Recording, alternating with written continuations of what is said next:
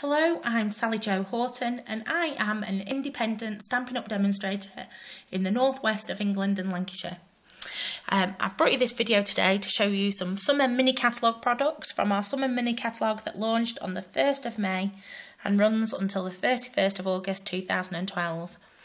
The first product I want to show you is on page 7 of the summer mini, and it's our Simply Scored scoring tool. This really is the tool that I've been waiting for. It's going to put all the creases and all the folds into your projects. Look at this lovely wreath that's in the summer mini catalogue. Whether you call these la-las or rosettes, it's up to you, but isn't that stunning? But it's just a fantastic tool just to have to put get you back into the groove, let's just say. So it comes to you, it's measures along the top side. It can take cardstock up to 12¼ inches, and on the long side, the far side too. Comes with its own stylus for you marking your scores. Comes with a little pack of 3 place markers. I've kept those ones in there. I do have some more, but these just go in there so you can see which groove you've got to get into. And also there's a little secret hidey hole, and this is great if you want to pop a marker in there or your bone folder. So it's just like a little secret cubby hole in there. Stick that back down. And then on the back it's got some non-slip feet, so it just keeps nice and steady on your work surface. So let's get scoring. I'm going to show you how to create this little card base. I made this for a recent training event, and I just think it utilises a couple of our quite a few of our new products absolutely fantastically. So it's a lovely little shadow box diorama card. If I show you it from the top like that, you can really see. It folds flat, just like that, to pop in an envelope. So for those of you who worry about posting things, if I squash it down, you can see it goes nice and flat, but you really do get some depth with it. So to create this card, I have used an A4 sheet of cardstock, and I've cut it in half, down the long side, straight in half in the middle. Okie dokie. And I've just made a little cutting chart, a scoring chart actually, just to show me exactly where I need to place my markers. So I need to put one at 4 3/4, 5 1/4, 5 3/4, 10 1/2, 11,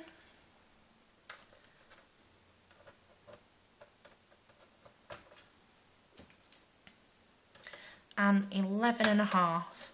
Then all you do is you hold your cardstock up there. So that little chart was just to give me my measurements without guessing from my head, and now I'm ready to follow the groove down from the marker, and we go down, down, from the marker, down, down, down, and down. And there we go. Let's put our lovely score lines on. We go in with our bone folder now.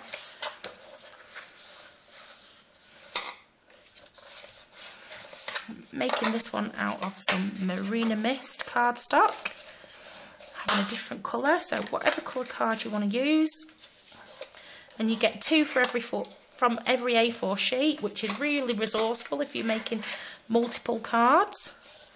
We like value for money, us paper grafters. If you're like me, I save all my little bits and pieces. So I've got some nice crisp folds in there, and the card is like that. But bet you're thinking, how did I put that aperture in the front? How did I put that little hole through to the back? And I'm going to show you that now. It's with another new product. I'll just move my scoreboard out of the way, and I'll bring the product into shot. I'm going to show you, it's the framelets, and this is the labels collection, and these are some nested dies. You can use them with your Big Shot from Sizzix. So we've got a Stampin' Up! Big Shot, And it's a set of 6 nested dies in an ornate label. These are really stunning. I've never seen a shape just quite as nice as these. I'm going to use either the 3rd biggest or the 4th smallest, is however you want to say it, but it's this one from here. And move that out of the way. So I've got my die, but then how are you thinking, how did I put it in there and how did I line it up? I just need to get a pencil now and a ruler. We do have to do a little bit of planning for this, and it's not rocket science, it's just making a little bit of a cross on your cardstock. So I'll do it a bit darker than usual, then it picks up on the video. And again, a nice cross. And we're going to use a little bit of tape. This is some masking tape, and I've pinched this out of Farmer Johnny's toolbox. So I've taken the excess stick off on my little cardigan that I'm wearing, so it doesn't rip into your card. So really be careful when you're using masking tape. You don't want to take the top layer of your card off. And then, can you see here on this die? It's a very thin die, and this raised metal edge here, this is what does all the cutting on your projects.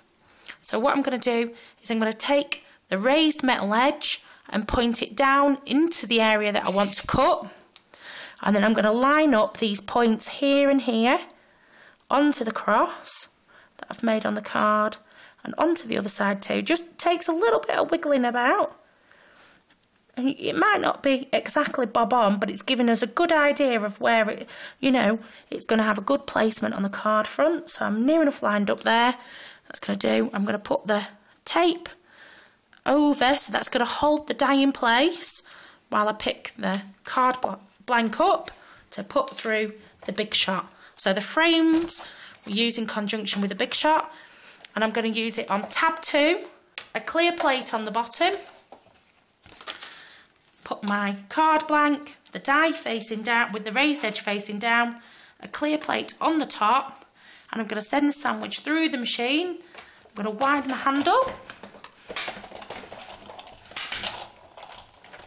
and that's just regular noise there, making the clicks. It's cutting it into the cardstock. Ooh. I'm going to peel that out, move that to one side. And here you go. There's your aperture cut, ready to make a shadow box or a diorama card. So that's totally fantastic. It's a technique featuring 2 of the new summer mini catalogue products, our Simply Scored scoring tool and the new Framelets Labels dies. And it's just a really lovely way to make a project that's just a little bit different, a card that's just a little bit different.